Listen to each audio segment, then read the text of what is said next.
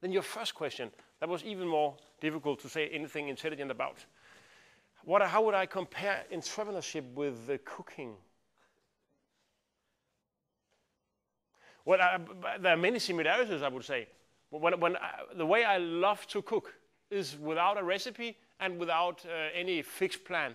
I love to come to some place in Hungary or wherever and see which vegetables do we have, what is growing in the garden, do we have any meat, what is in the fridge, and then, dancing a little, wondering how could you do and what could you do and do you know anything, and kind of, interfering a little bit with the surroundings. And that is also how I do new businesses. I mean, I listen to people. I talk to my employees.